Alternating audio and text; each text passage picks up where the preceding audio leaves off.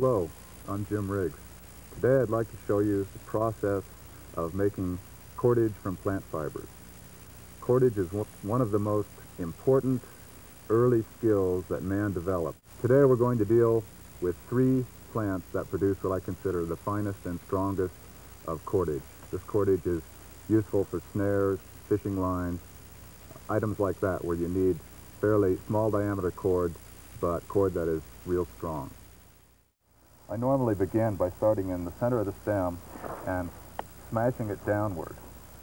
Then I carry this smash all the way out to each end. So I continue this initial smash out to each end of the stem. What normally happens in this smashing of the stem is that it tends to break in approximately 4 quarters.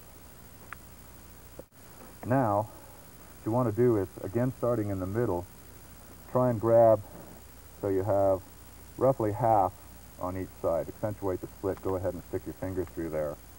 And slowly slide a finger out to each end. I usually start at the base or the butt end, the thick end, and simply hold it with the pithy side up and snap upward. And then peel back this woody part and discard it. And I do this a couple times.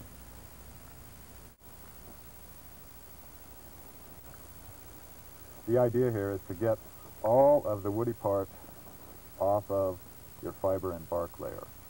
You don't want any little pieces of the woody part left on the bark layer.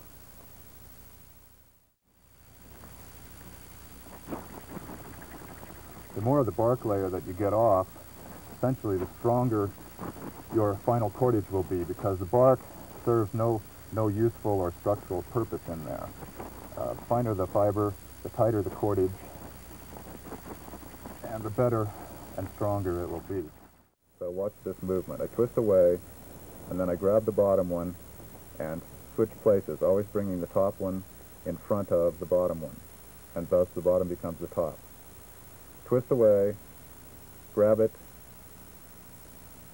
cinch them up where they cross. This process, once you get this down, becomes very fast. Twist away, switch places, always bringing the top one in front of the bottom one.